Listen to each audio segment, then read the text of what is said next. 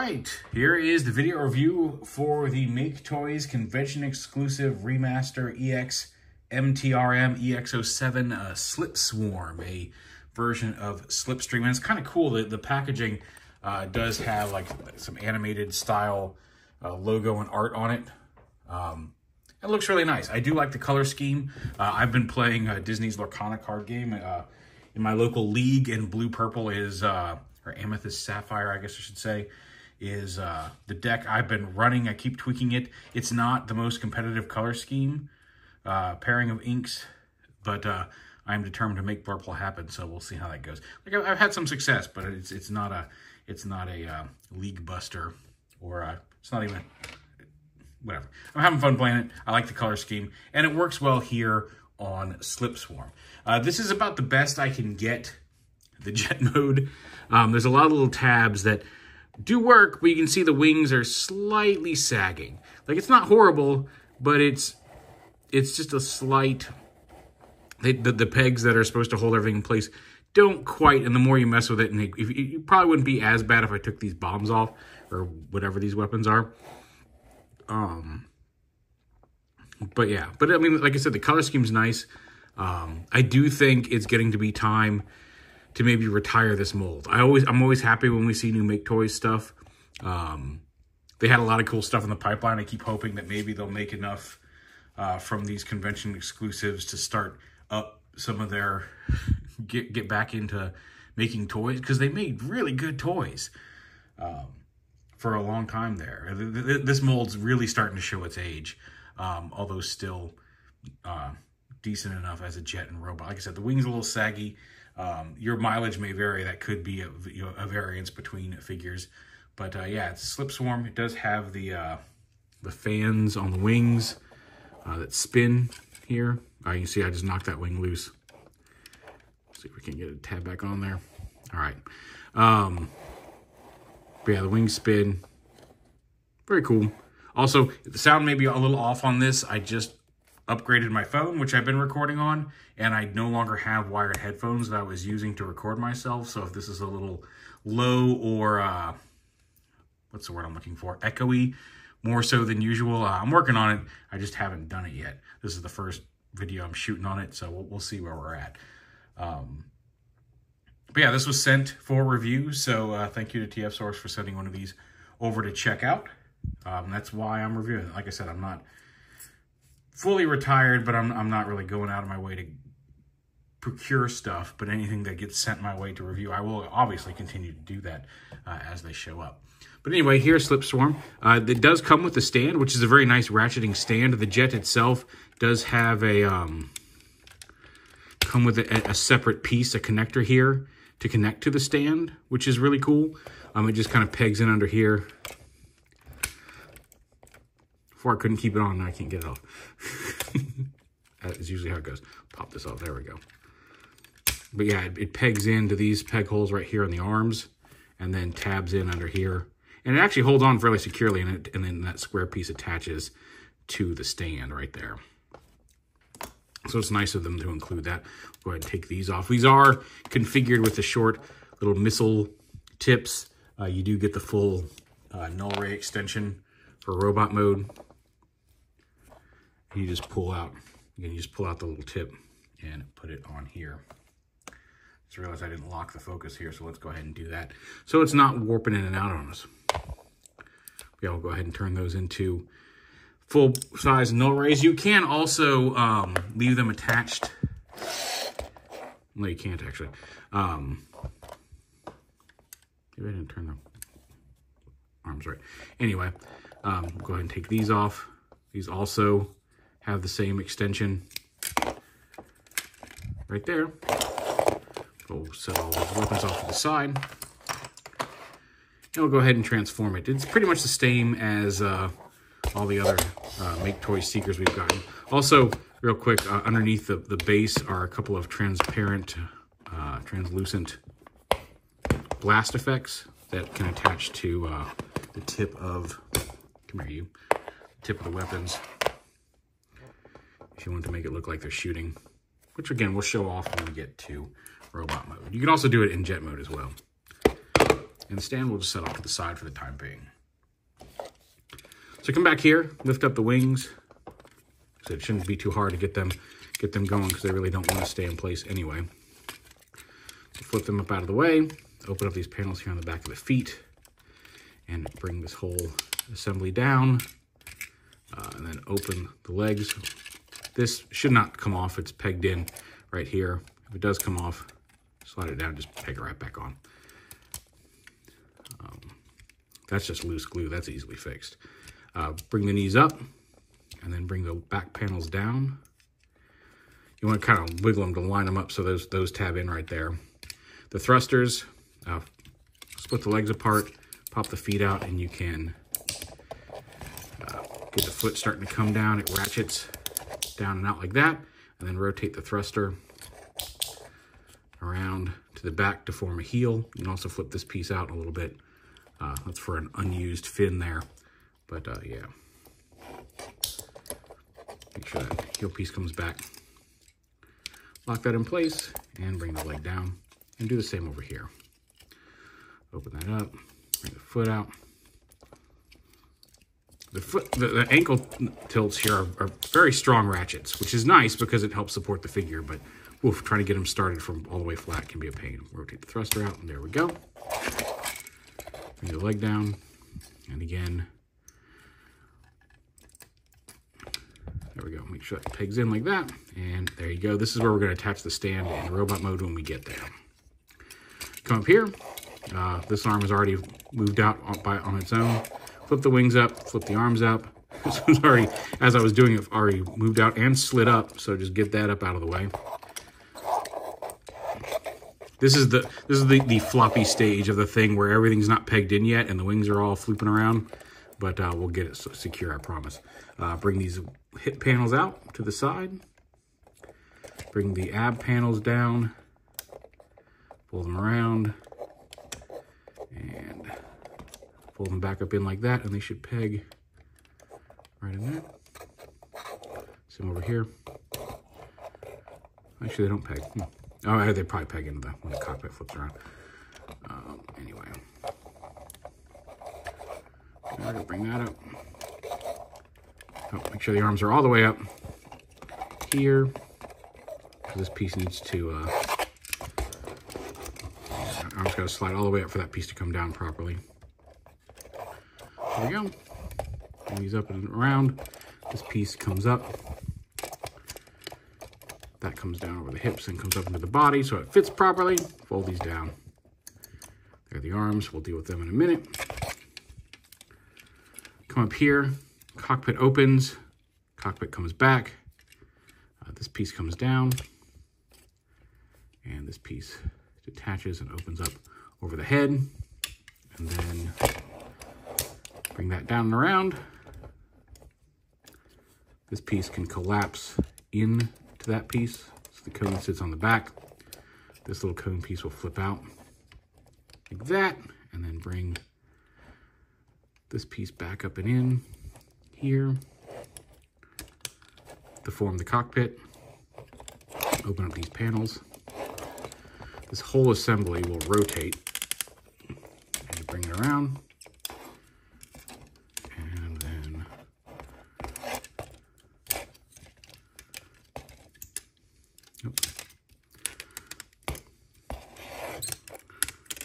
there we go. Bring it down forward like that so it fills in where it should. Then you can plug in those little ab pieces I was talking about. Piece should sit flat like that. Open up these panels. Fold this. Come on. There we go. This piece comes down onto the back. Gotta get. There we go, like that. Cone comes down. Oh, does this piece rotate too? This piece rotates too. There we go, like that. Cone piece comes down. There we go.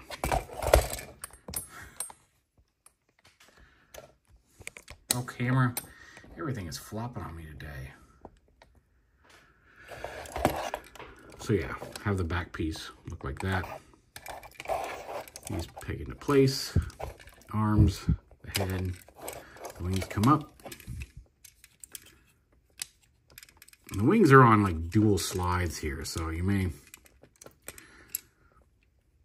part of the reason they're such a pain in vehicle mode. But kind of adjust them to whatever height you want individually, irrespective of each other, and then they peg in to the back here. Although getting that to happen can be a bit of a pain, and they don't want to stay as well as I would like, but they stay pretty well. Like that. Get the feet in a position to actually support the figure.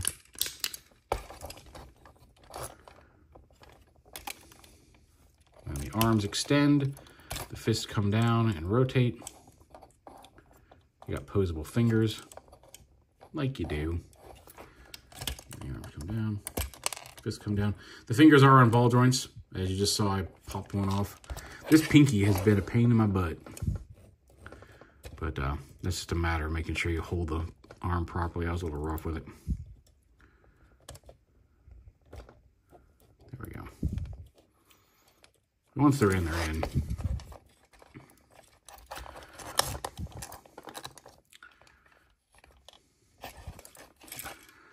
You should be supporting it. I don't know why this is being such a pain in the butt.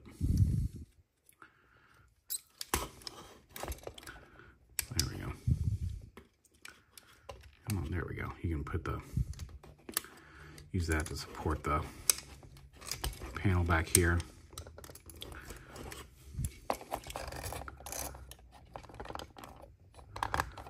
There we go. Once you get the feet in place, there we go. And there more or less is Slipstream in, or Slipswarm in robot mode. Again, the fans spin. Oh yeah, blow it on works. Hey, how about that? That's kind of cool. Get our waist there. There we go. And then you can attach whichever weapon you wish to the arm. If you want to have the bigger silver pieces on, you can do that.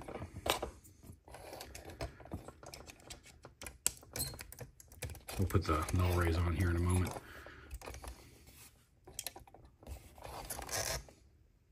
You know, I haven't tried to attach the blast effect onto the tip of these, but yep, hey, look at that, it works. So you can use the blast effect on either of the blasters. That's kind of cool. Yeah, there's those. I feel like those were just kind of included because of the ramjet mold. Thrust. Sorry, not ramjet. Although ramjet had those as well. All the cone heads had weapons similar to that.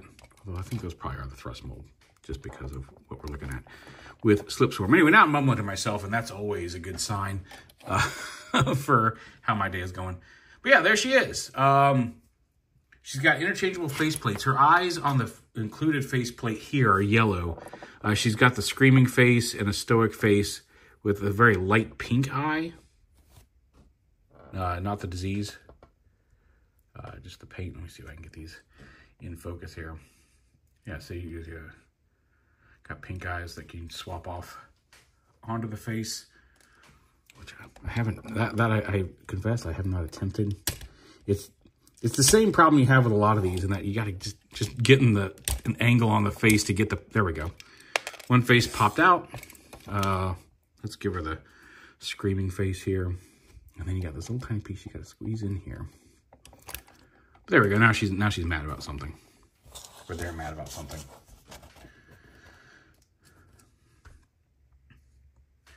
Same posability as all the others. You got a ball jointed neck.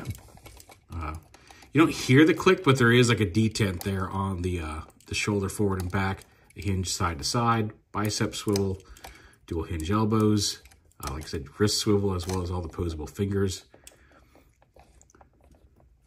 You got a waist swivel, dual hips in both directions, knees about 90 degrees. You got some ankle tilt and that ratchet in the toe that we had trouble with earlier.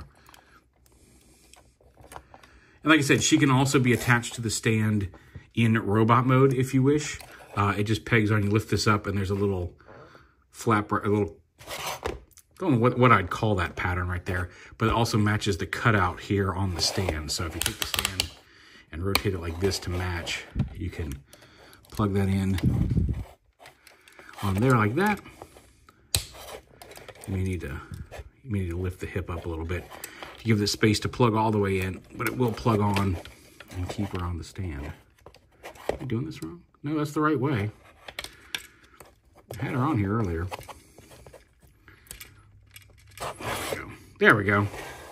So yeah, you can display her up in the air, or them. Never quite sure. Slipstream. In animated, I believe, used she. And I'm not so sure about other media, if there was any other media. But yeah, get her off of there. And just a quick size comparison. I went all the trouble of raising that up just to bring it right back down. How y'all been? It's been, what, over a month since the last time we did this? Hope everybody's doing okay. It's been a very busy... Come on, camera. Just lock in place for me here. That's all I need you to do. Need to replace my stand, too. All my stuff's falling apart, and because I haven't been doing this, I haven't put the money into replacing it. But, yeah, so there's Slipstream, and just a quick comparison with actual Masterpiece Starscream. A little taller, although scaled more to the previous Masterpiece Seekers. The Maketoys versions did fit in really well with those. Just the newer cartoony ones that they did are a little smaller. I really like them, but yeah. And then actually, let's get them both in here. It's because I didn't do this comparison with Starscream when I did the review. But here is with Fans Hobby Frightstorm, just to give you an idea of how big that one is in robot mode.